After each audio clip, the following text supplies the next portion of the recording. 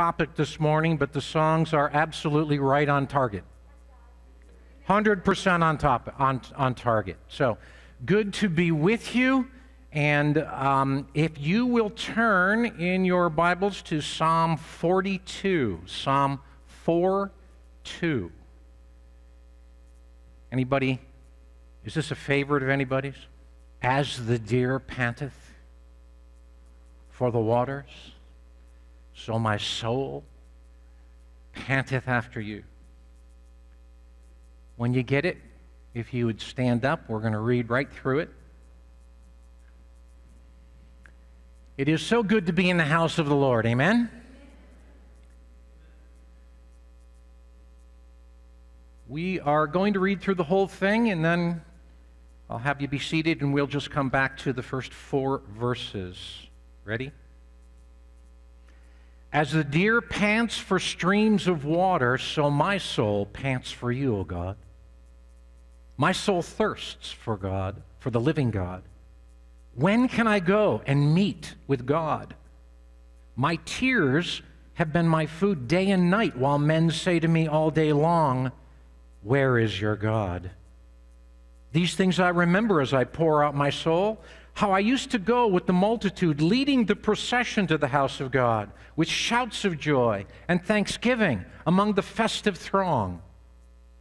Why are you downcast, O my soul? Why so disturbed within me?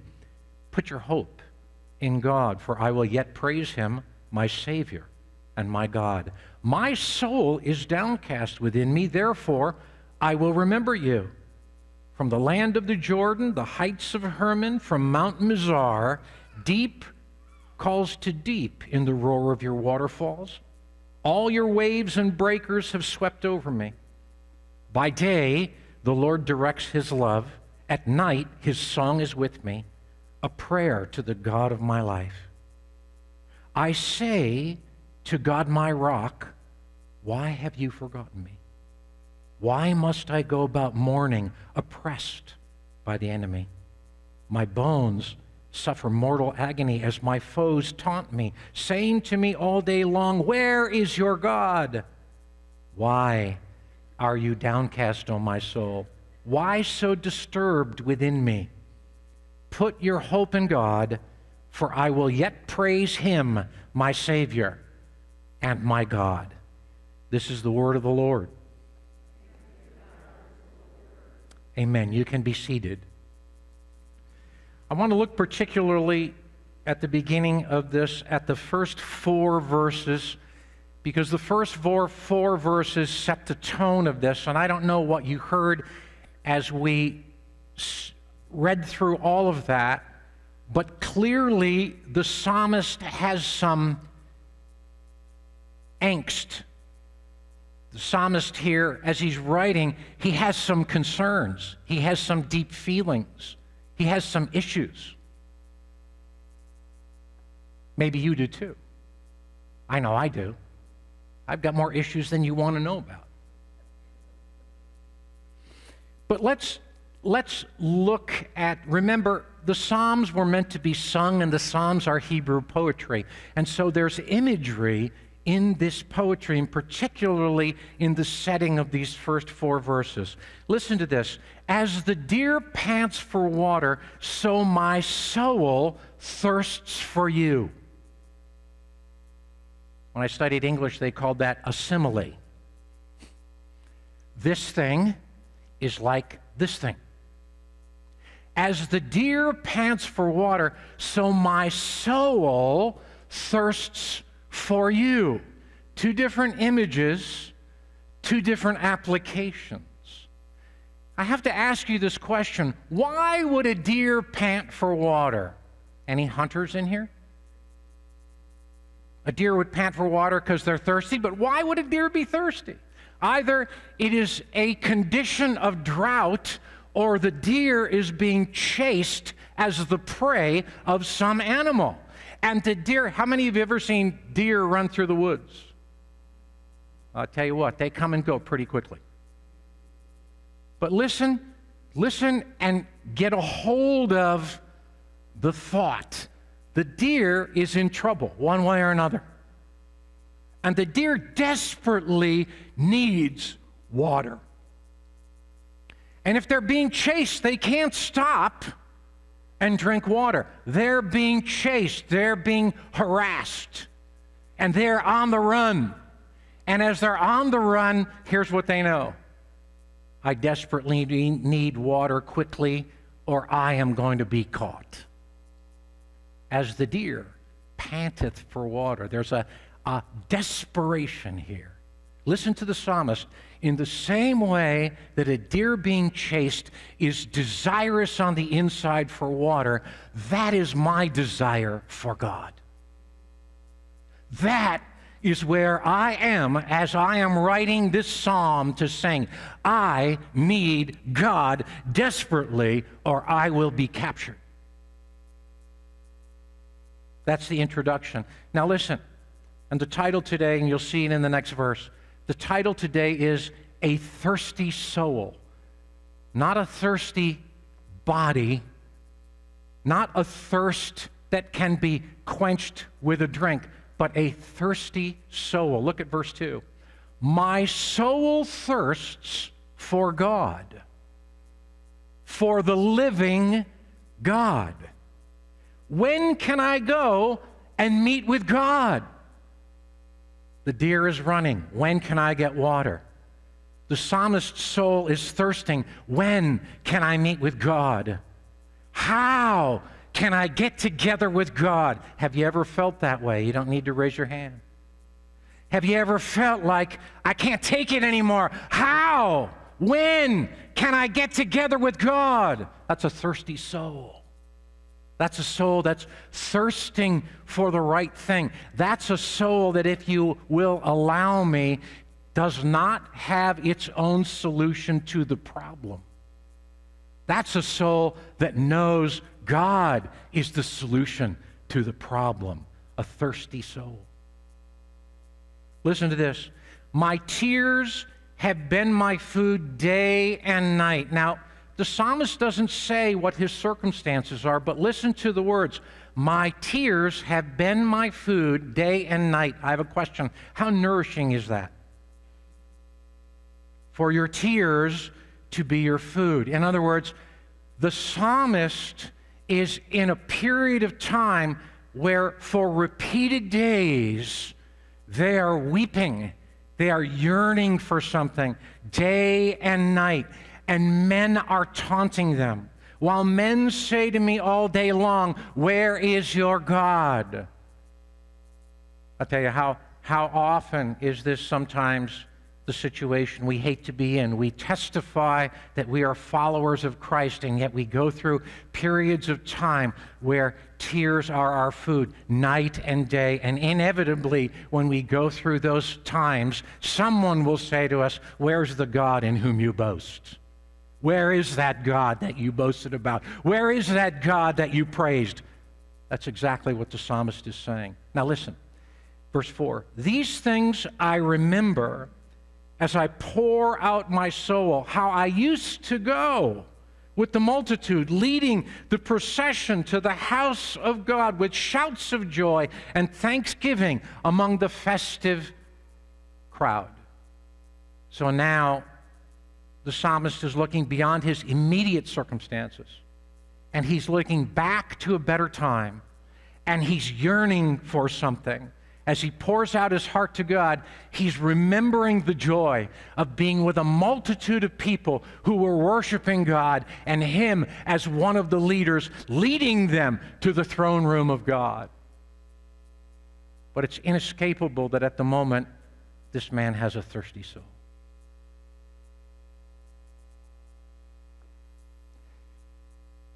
The theme of thirst, of water, of living water, Jesus tells us he is the living water, of the fact that Jesus connects living water in the New Testament with the giving of the Spirit of God.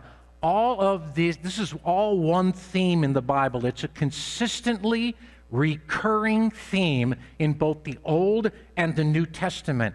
And the whole purpose of this theme, the idea of a dry and weary land where there is no water, the idea of a thirst and a hunger that God invites us to Him to satisfy. The purpose for these ongoing themes, Old and New Testament, is that they speak to us of the hope of salvation in God. Not a bad thing to be thirsty.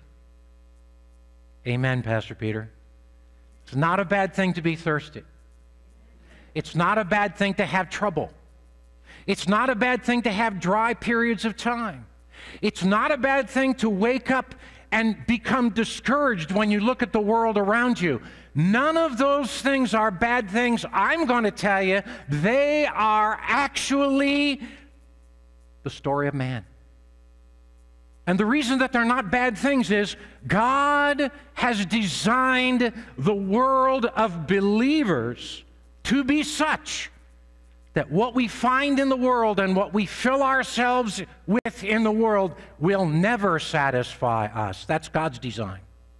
Because God has reserved for Himself the right, the privilege, and the gift of being the one and only who can satisfy what we truly need. So I'm saying to you again today, how thirsty is your soul today, right now? When I started to go down this road 3 weeks ago, we talked about Isaiah 55, verses 1 and 2. All right? I'm going to repeat them a little bit. If you remember, we talked about the fact that Isaiah is giving the people who are thirsty an invitation. And I'll read those two verses to you, because 3 weeks ago we talked about invitation, and then last week Jonathan Brown did a great job, because I couldn't preach that day, and he picked up right where I was going to leave off in John chapter 4. And what was John chapter 4 about? John chapter 4 was about the woman at the well. Okay? And let me talk to you about Isaiah first. Isaiah 55, 1 and 2. Listen to the invitation all over again. Come, all you who are thirsty, come to the waters. And you who have no money, come, buy and eat. Come buy wine and milk without money and without cost. In other words, what God has to give us, you can't buy. Okay? The invitation is the coin. Your response to His invitation gives you the ability to receive. If you don't respond to the invitation, you will not have the opportunity to receive. It's an invitation, God coming to us, that we must embrace and say, oh, this is what I need. Why spend money on what is not bread and your labor on what does not satisfy? Listen to me and eat what is good, and your soul will delight in the riches of fare. Those are just the first two verses. I mean, when you read that, when I read it, why spend money on what's not bread and your labor on what does not satisfy? You know what it says to me? It says to me, why, Peter, would you foolishly continue to pursue spending what you've earned and laboring harder for things you think will satisfy, but which will not satisfy? That's a great question. Great question. Or in Matthew 11:28, you can just listen to me. You've heard this one. Here's another invitation. This is Jesus. Come to me, all you who are weary and burdened, and I will give you rest.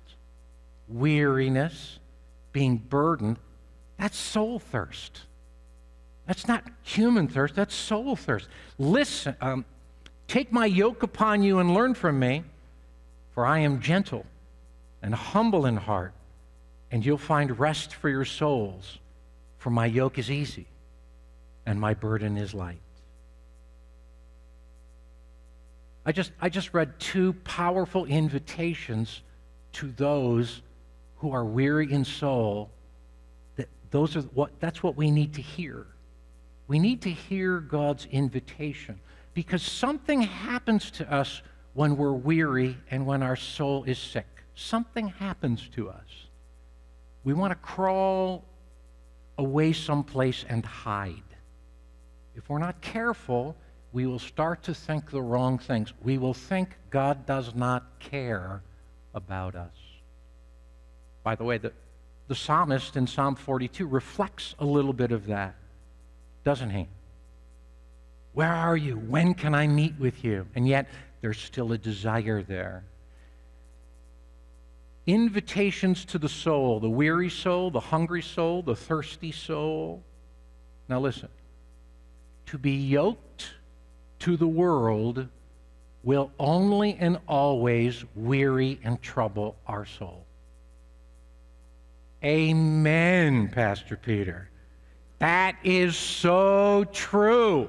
I've experienced in my own life over and over again. You see, at some point, you and I have got to look and say, how long am I going to do this? How long, when my soul is thirsty, am I going to think a vacation will cure it?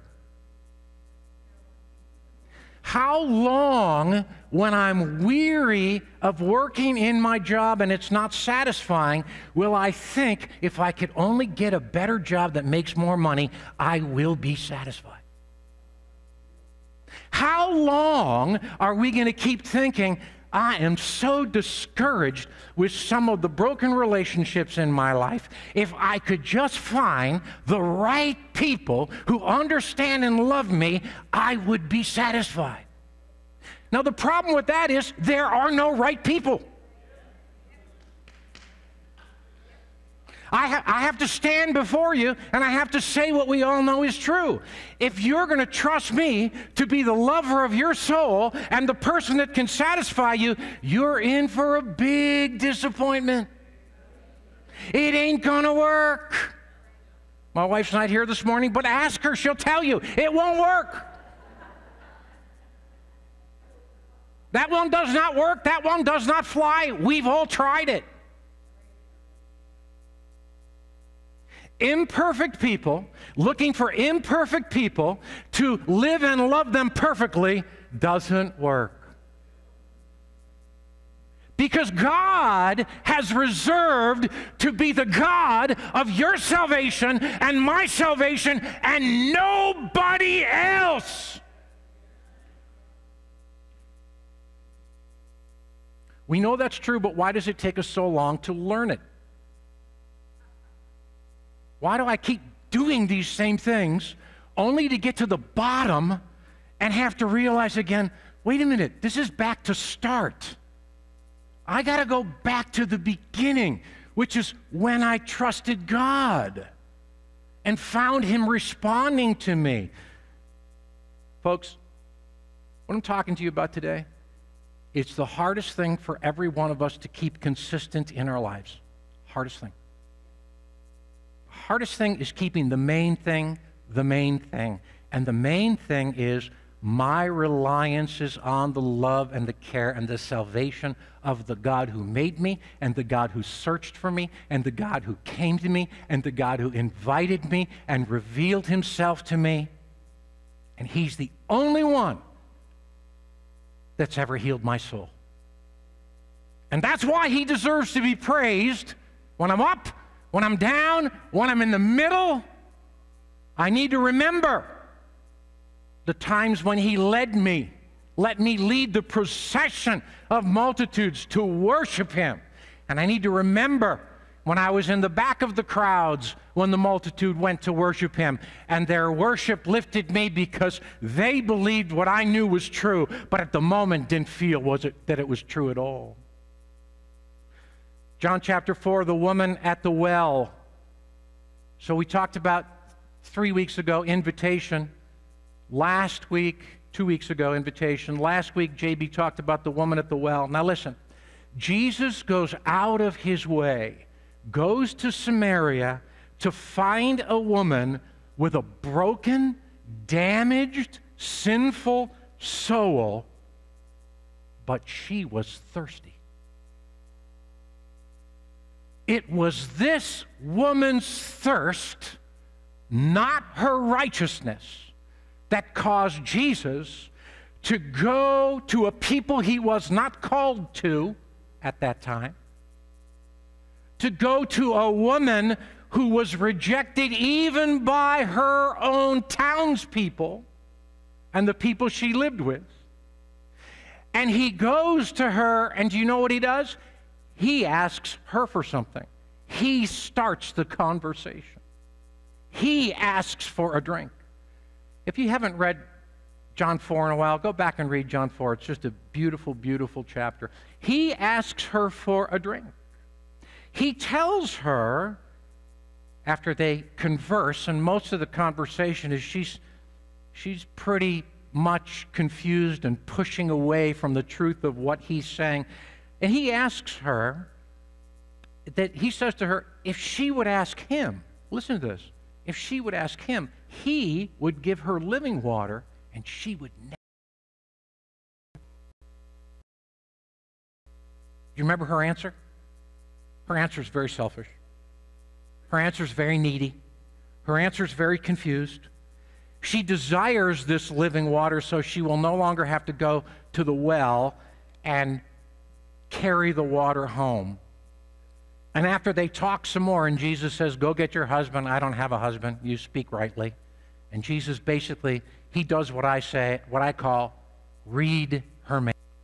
He reads her mail. Jesus, with his insight, looks at her heart, starts to talk to her about her life, and reads her mail. And her response is, oh, sir, I perceive that you are a prophet.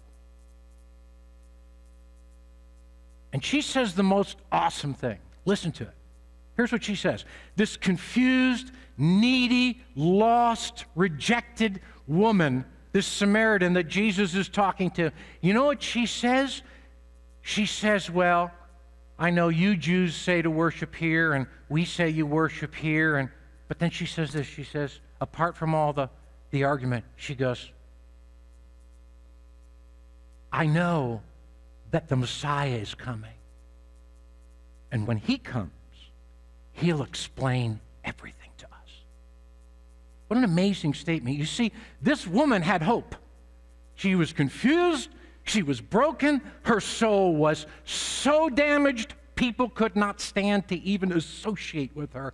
But somewhere down inside, her thirsty soul had heard about a Savior. And Jesus, in that moment, because of her thirst, because of some degree of honesty in her, you know what he says? He reveals himself to her. He says, I who speak to you am he. Jesus proclaims to her, he is the Messiah. Revelation. You see, first God invites, and then if we accept the invitation, and I want to tell you, I believe this is true every single time, if God's people, when he invites us, when God says to you, come aside with me, I need to give you more than what you currently have. I want to move you on to a deeper place of knowing who I am and knowing who you are. When God says that to us, if we'll accept the revelation, if we'll accept the invitation, it's not just that God comes and fills us and so we get what we want. It's that God comes and fills us and shows us something more about who Christ the Savior is. And every time God shows you or I more about who the Savior is, and we believe who he is, we see more of his nature, we are enlarged geometrically from what we knew before. I think if you'll examine your life, you will find that there are places where you heard something in the Word, or God whispered something to you, or you heard a teaching, or in a moment of need, the way God solved your need was to show you who he was, and all of a sudden, that revelation spoke to you perhaps for years. In fact, if you'll brush the dust off of that revelation, when God showed you who he was, when God showed you what he can do, when God showed you his plan, when God showed you how he loves you, when God showed you how he'll never leave you, if you dust off those things and remember what he did, you'll find that you can still eat from that truth, and it will quench your thirst, and it will fill your stomach like nothing else. Because God is a God who builds one revelation of his salvation after another, after another, after. That's how he builds his people. That's why the Spirit of God is so important. That's why Jesus talks about living water, referring to the Spirit which was yet to be given. Okay? God always extends the invitation to come to us, to come to him. If we come, if we seek, it's God's desire to give us a revelation of his salvation. So, had I taught this as a three-part series, it would have been invitation, revelation, realization. And realization is where we are today. We've got to understand why God invites. We've got to understand that if we respond to his invitation, what it's really all about is it is about me, but it's not so much about me. It's really about more of him in me. And that's what I mean when I say revelation. So I want to go back to Psalm 42. Hopefully you're still there. And I want to talk a little bit about the realization that we can gather and garner from the psalmist that is here. I'm going to start in verse 5. And I want you to do your best to identify with what the psalmist is saying. So listen. Why are you downcast, O my soul? Why so disturbed within me? Can I stop for a minute and ask you a question? Who's the psalmist talking to?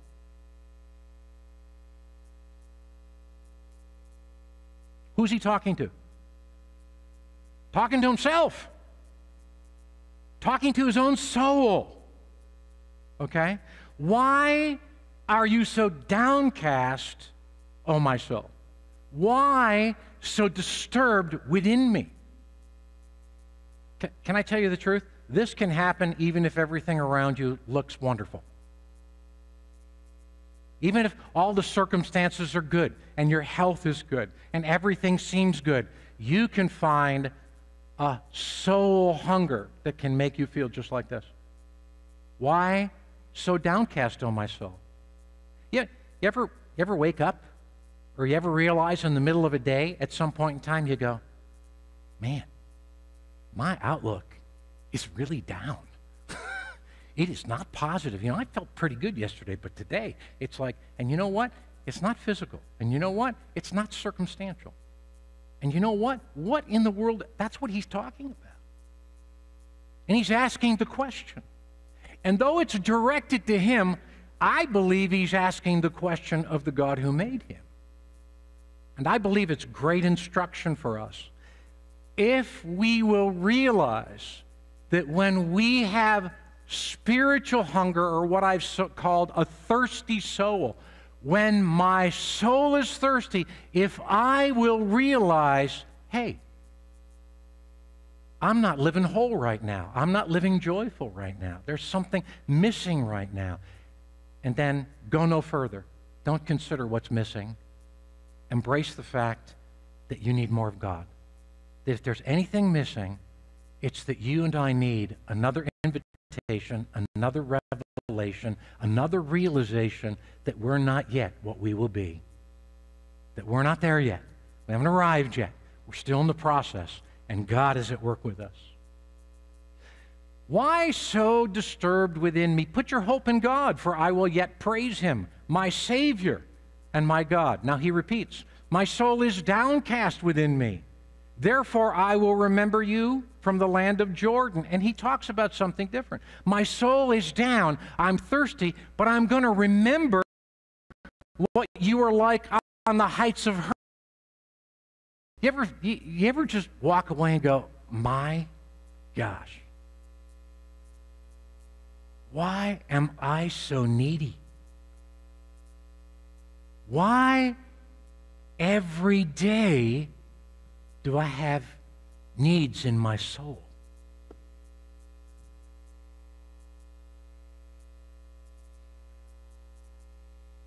He says, put your hope in God, praise God, remember God. There are deep places in you that you cannot touch but let those deep places call out to the deepness of God.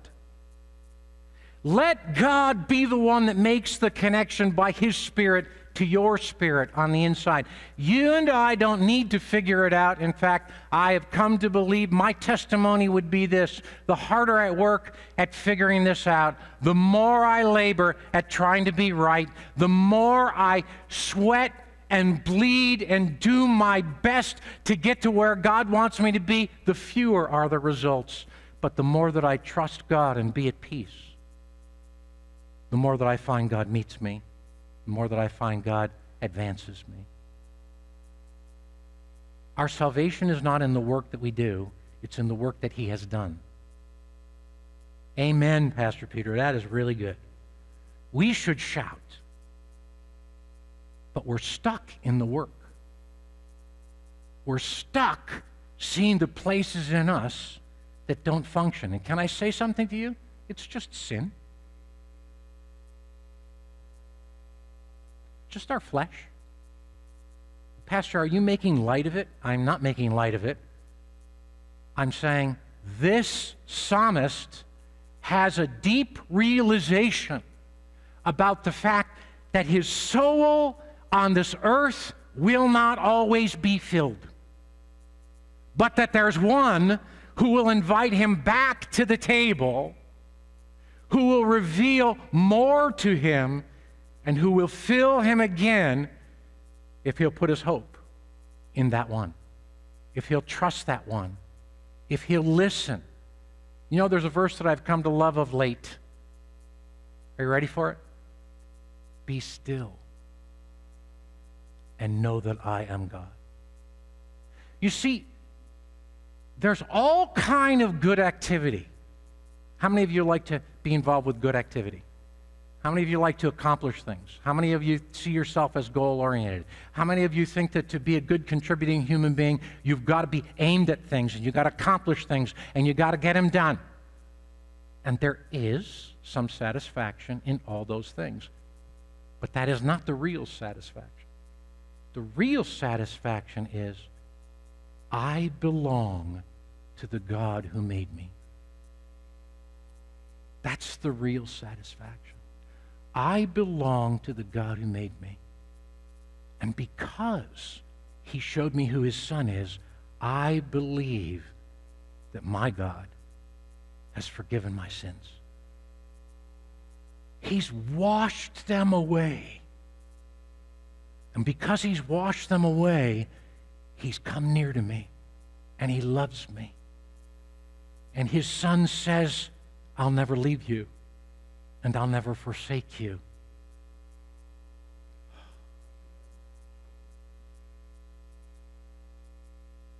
A little bit more. Listen to this, verse 9. Listen to the contradiction in verse 9. This is our contradiction. If you feel like when I read it, raising your hand and saying, yep, that's my contradiction, you have permission. I say to God, my rock, why have you forgotten me? Why must I go about mourning, oppressed by the enemy?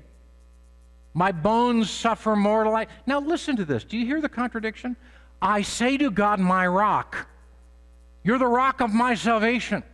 You're the one that never moves. You're the foundation of my whole life. I say to God, my rock, why did you leave me? That's a complete contradiction. It's truth on the one hand. His Spirit is speaking truth. I say to God. How did you get the right to even talk to God, your rock? Where'd that come from? So there's truth in His Spirit. I say to God, my rock. And then total contradiction. Why have you forsaken me? Well, how can you talk to Him if He's forsaken you? Why would you be writing a psalm to sing in church if you think He's forsaken you?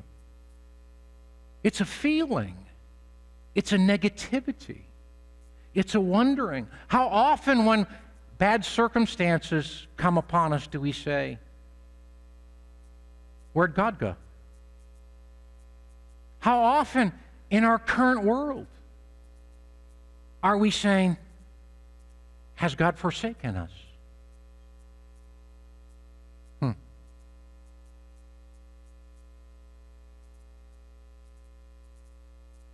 and our foes say, "Where is your God?" Can I say something to you about that? I very seldom had people come and say to me when I'm in this place, "Where is your God?" Almost never. You know who my real foe is? That's right. Right here. The person who says to me, "Where's your God?" is me.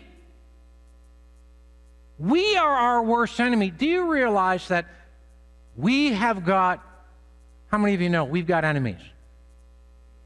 We got enemies, okay? The world, the flesh, and the devil. But listen to me for a moment. Here's what Jesus says. Be of good cheer. I've overcome the world.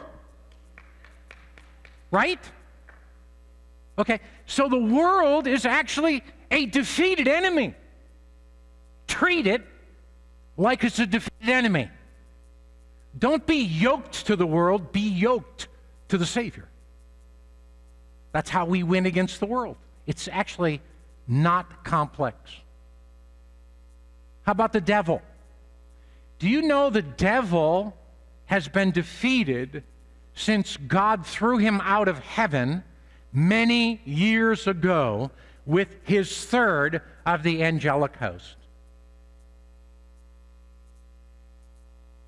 Now, I understand the devil has some little range of movement, and I'm going to say it that way. I'm not one to promote the devil. I am not one to say, "Oh, wow, the devil has so much power." No, actually, he doesn't. He has very little power. The devil's power is imaginary, it's thought, it's feelings, it's accusation. The power of the devil is that he's a liar. That's his power. He has already been defeated. He does not have a heavenly realm to operate in. He only has an earthly realm to operate in, and one day that too will be gone. So if Jesus defeated the world, and if God has already put down the devil and vastly limited his playing field, then what's our real problem? Real problem's my flesh. Okay? And it is not that, oh gosh, I can't stop myself from doing certain things. That's probably true at some level. But the real problem with our flesh, are you listening? You got to hear this. Real problem with my flesh is when I desperately need to believe in the God who said he'd never leave me, when I desperately need to believe in the God who said, "The work I started with you, I will finish with you," when I desperately need to believe in my God who said, "By your faith, you are healed. By your faith, your sins are forgiven. By your faith, you are a son of God. You are a daughter of God. You will rule and reign with me down through all of eternity." When I desperately need to believe those things, my flesh drags its feet and says no. And that is our biggest problem. And then we make it worse. We say, "Why am I like this all the time? Oh my gosh, I must be the worst Christian in the world. No one else goes through these problems." Everybody goes through these problems. We just don't talk about it. Everybody goes through these problems. And when real trouble really comes our way, and some of you have gone through real trouble. You live long enough, you all go through real trouble. That's the human condition. The human condition is full of death, it's full of disappointments, but there is one who can lift our soul and free us from the negativity of our own flesh, our own enemy.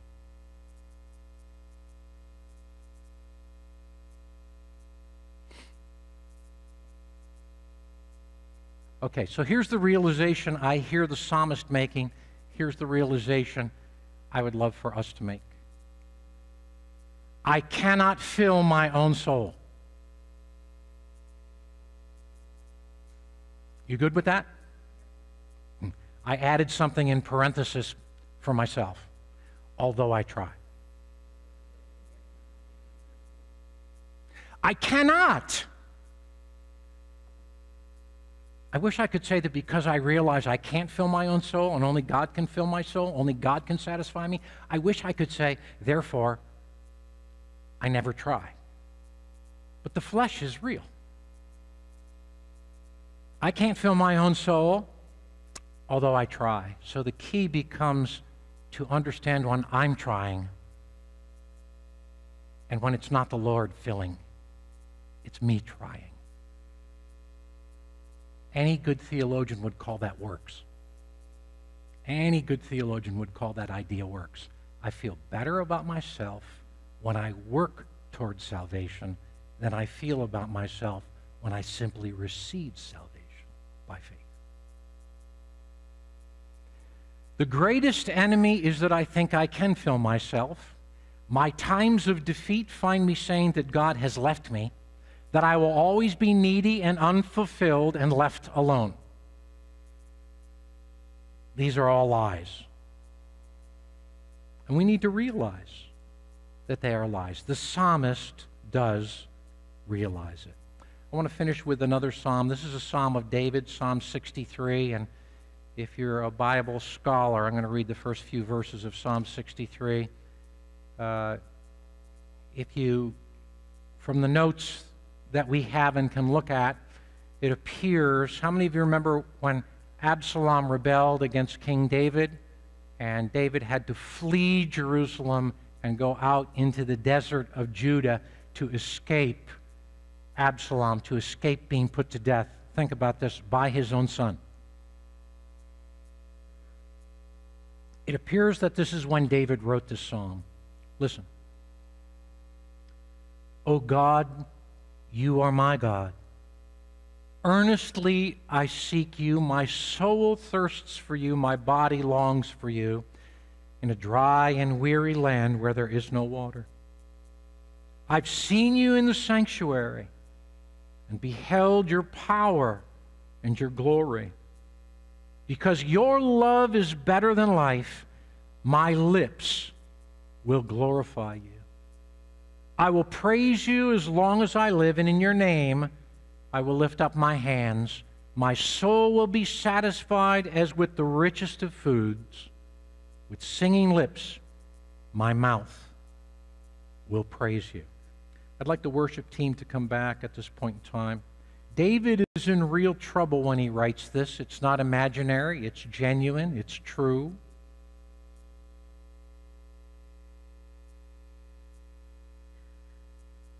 Do you ever wonder why the Bible seems to go out of its way to show us that every great hero that's in the Bible, every person that God said he delighted in, he blessed, and he loved, had flaws?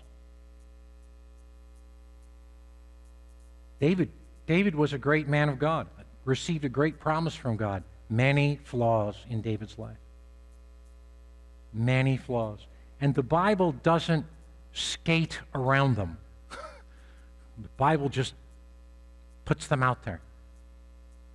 And God remains true to his promises to all his men and women in spite of their flaws. And God will remain true to you in spite of your flaws.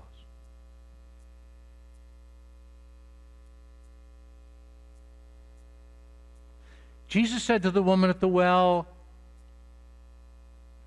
if you would ask me for a drink, I would give you living water, and you would never thirst again. Jesus said in John chapter 7, remember, he stands up on the last and the greatest day of the feast. The last and the greatest day of the feast. And in a loud voice, he says, is anybody thirsty? Let him come to me. And out of your innermost being shall flow rivers of living water. What God wants to do is not just for us, but it is for others through us. We cannot give what God has given unless we let him fill us. It's not enough to give people ourselves. We give ourselves to the God who made us, and he fills us with himself, and we give him out to others. Invitation when we're in need. Invitation. If we respond to the invitation, God will reveal himself to us. Out of revelation, we end up with realization that we're in the midst of a personal battle, but one that God has already provided for, one that God has already won for us, and one that we must walk in faith with him in. Let's stand together and worship.